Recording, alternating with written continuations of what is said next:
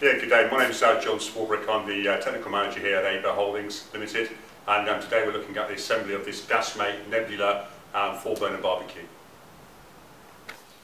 Okay, so you've opened the carton initially, and at the top of the box is basically the instruction manual and information that you're going to need. You need to set this to one side so it's in a really easy reference place.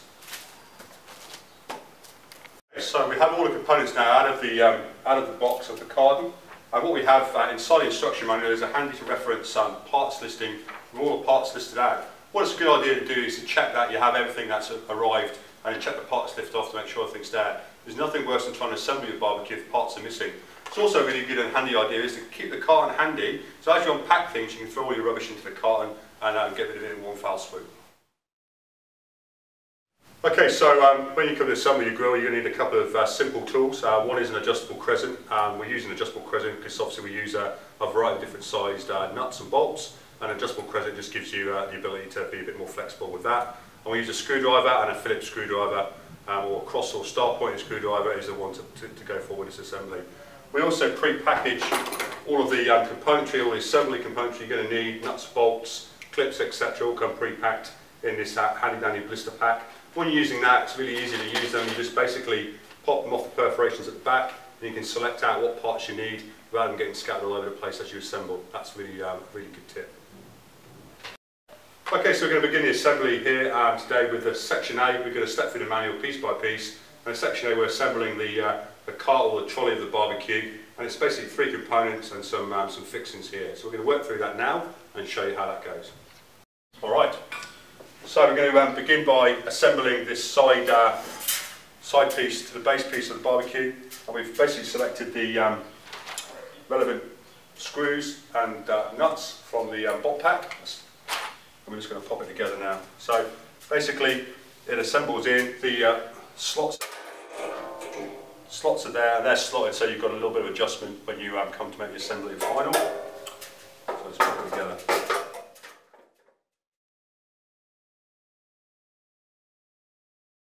So we've worked in and got the trolley, the base assembly of the trolley completed, which is fairly straightforward. Now we're going to fit this upper doorstop to the trolley and then continue the assembly of the trolley. So we fitted the upper doorstop assembly, now it's time to fit the lower doorstop assembly. Okay, so we've got the lower doorstop assembly put in place, now we've got to fit this rear trolley brace in, which fits in the back of the barbecue like so. Okay, we're moving on now to step F, which is the connection of the wheels and also the sort of little feet to the barbecue. So we're just going to step through that and show how that works. Placing the foot, there's 2 plastic moulded feet, they're fairly straightforward. There's a ridge portion there, they just fit straight to the end of the tube. Notice you've got a longer tube and a shorter tube. The feet go into the longer tube end, they fit in. And we'll just push them home firmly into place. Like so, same deal on this side. That's the fitment for those. Okay, cool. And for the wheel, basically going to insert that. We put the rod, you've noticed on the rod end it's got a flat piece. We fit that through on the wheel. The wheel's got a sticky out bit, if you want for a better phrase, and a dished area there. Place it through, it's supported, then fit it through the hole. So, the other side, and then take the other wheel and place that on. Finally, to finish that assembly off, we take a split pin from the bolt pack, place it through the rod and connect it off, and then we can fit the finishing trims to the wheels.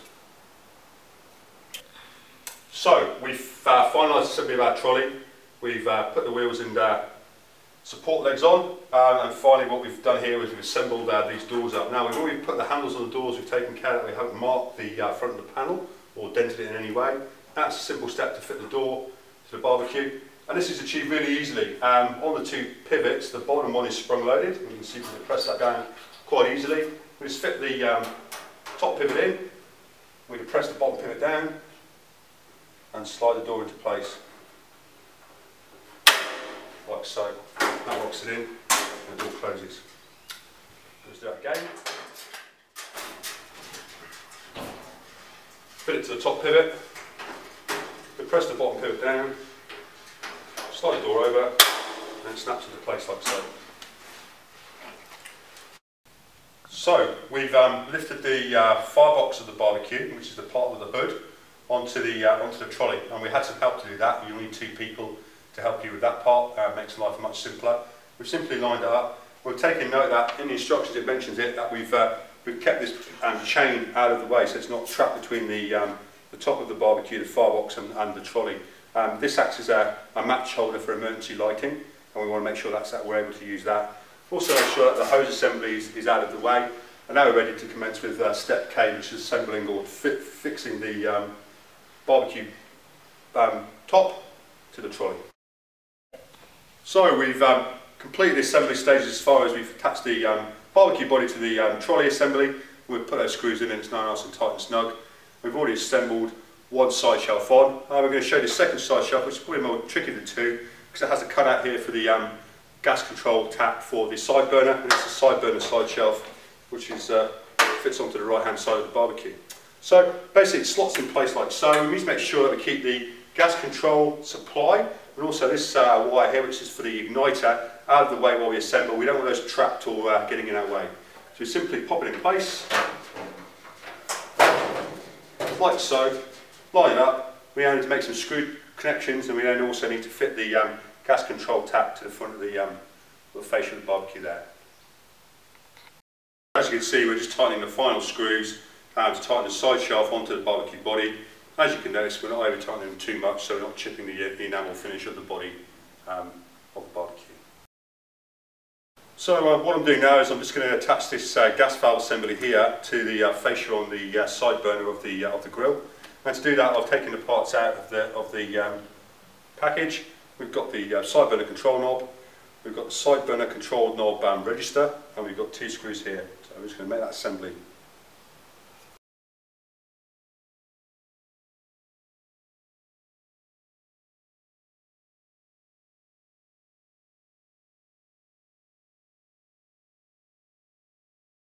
Okay, so when we've got that far, what we need to do is leave this slightly loose so it moves, so we can basically then fit the knob temporarily to start with.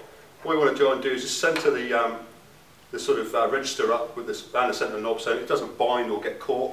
Once we've got it roughly in position, we can just pop that knob off, and we can make that finally tight just to nip it down into position.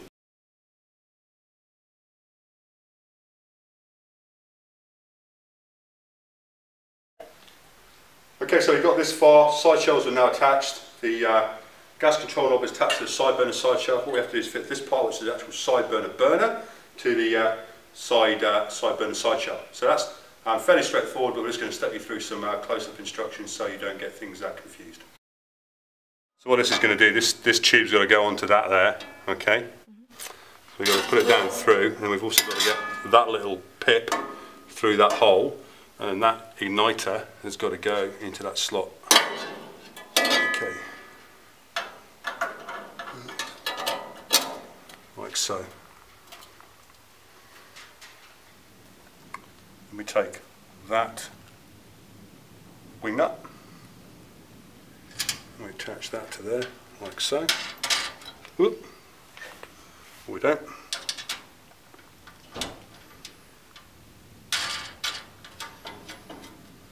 Just finger tight.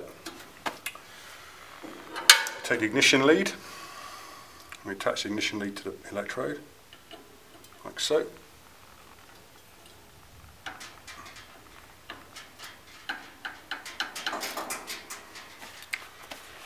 And then somewhere, there's this thing here, which,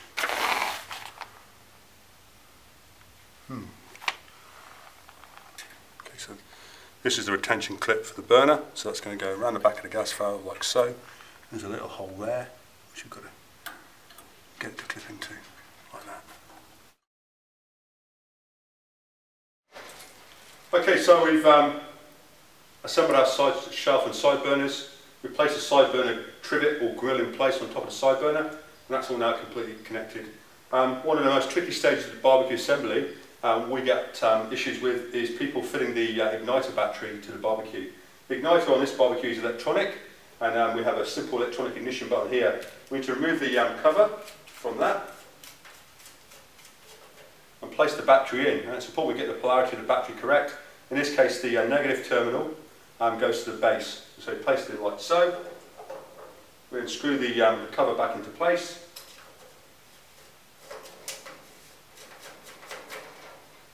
And we can press the button to just test to make sure everything's functioning correctly.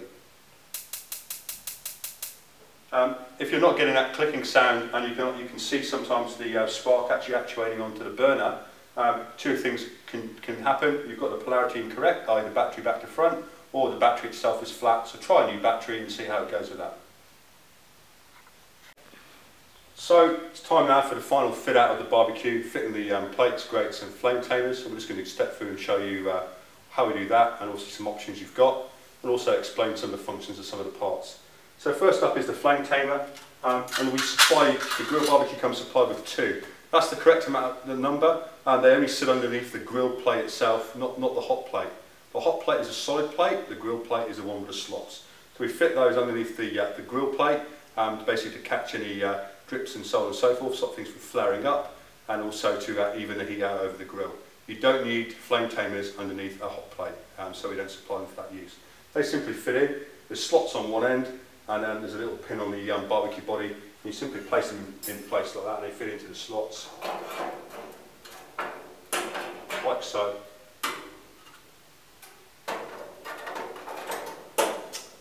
Finally, start to fit the cast. We've already fitted one plate there, but we'll talk about the hot plates.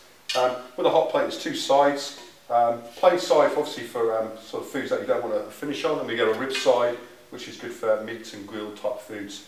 Good idea, before you use the barbecue, just give them a quick wash, hot soap water, to get rid of any type of residue that may be left on there from the manufacturing process. So we'll fit that to the grill.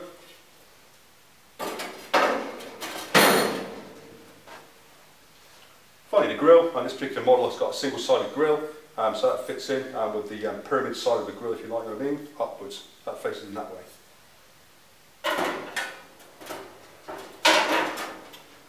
And finally, we have a warming rack, which we fit into the grill. This fits between the hood and the body and slips in place. Chrome finish, which basically keeps food down, things nice and clean, stops things from rusting and corroding, and enables us to make a nice, easy, clean job of cleaning it and washing it as it gets used.